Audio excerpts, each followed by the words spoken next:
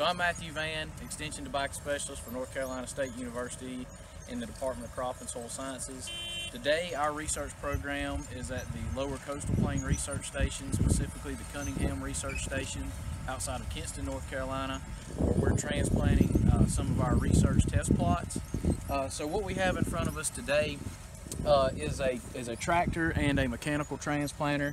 It is a 4-row transplanter, so we are seeding 4 beds or 4 raised ridges at one time simultaneously. The transplanter is a clip type transplanter, so it physically pinches together a transplant and delivers it into the soil.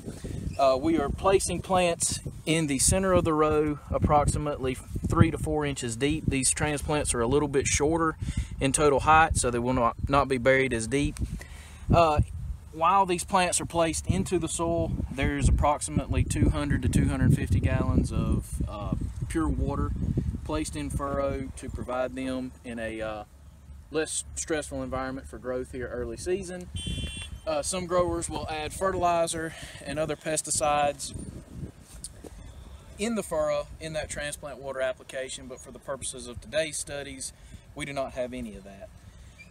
As you can see, we're in a very good tobacco soil. We have what we believe, without looking at any official records, is a Goldsboro Norfolk soil types.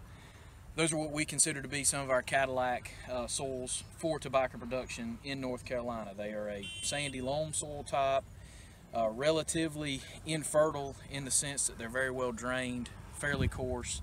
Again, very good for tobacco production, and those are the 2 soil types that dominate this research station. Again, as I said, we are transplanting 4 rows at the time, so it will take us probably maybe 2 hours to transplant about an acre. We're moving at a speed of about 1.5 miles an hour. So again, to get a little bit done, it takes nearly all day, but that's certainly what we do here in research. So as you can see, you can get a good view of the field here, but that's really about it for today.